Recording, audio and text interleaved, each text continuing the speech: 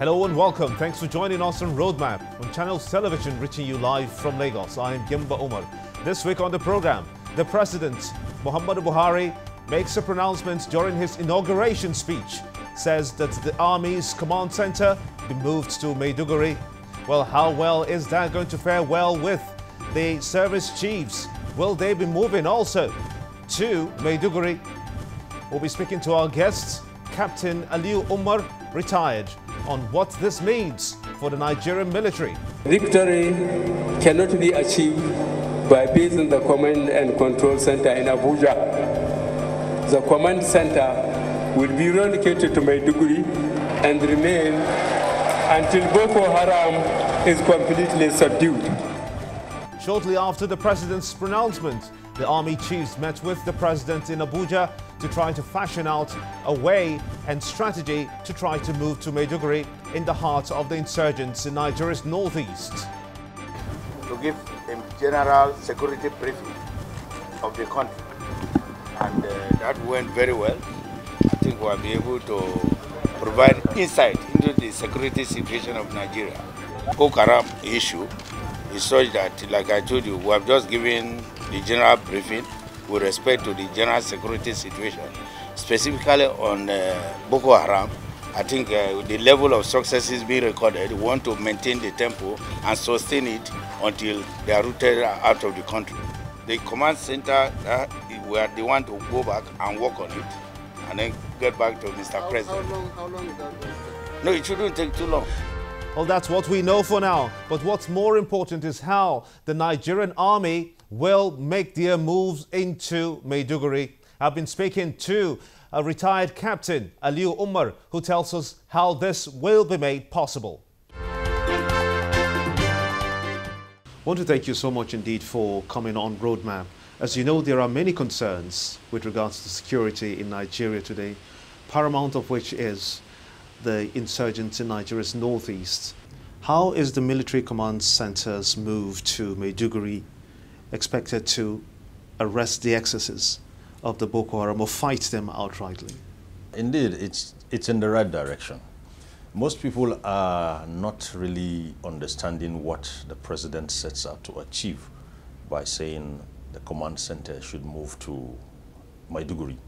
But I can tell you that given the latitude of the operations, given the size of the operation, given the threats and the nature of what we have gone through these 3-4 years past, it is apt for the Northeastern campaign, if I can call it that, to have a command center. A command center is simply what you can call a war room. That war room is actually meant to give the service chief what you can also call a strong oversight of what is happening at a glance. A command center is where you have your chiefs putting in resource from the field, collating them. A command center could actually have security operations center. It could be a combination of logistics operations. It's also about medical operations. It's also about what you can call intelligence operations.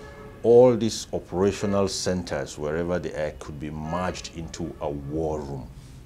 And this war room is going to treat and strategically get input from outfield, and from there be able to project where exactly the situation is going to, or where we're coming from, or where we are.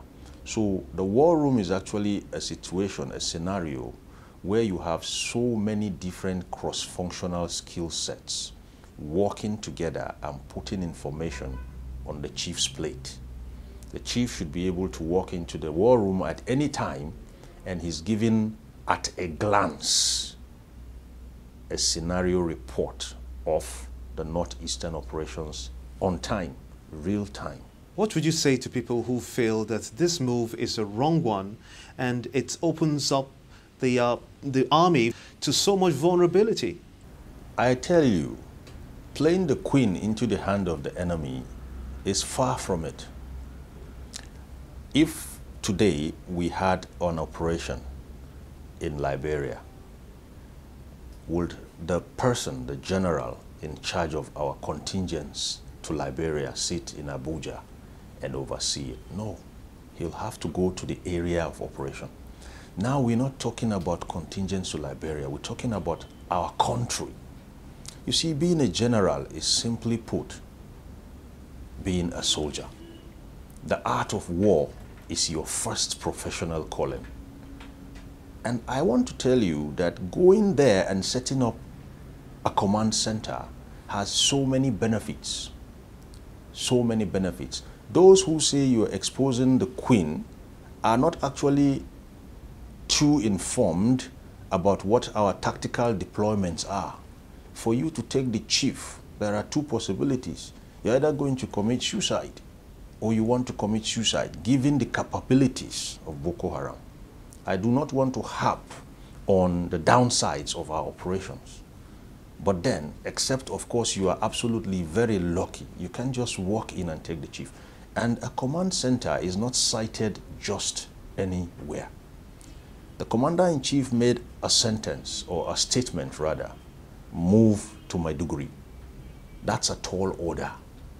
A tall order for the general to now draw out his plans, a tall order for all involved.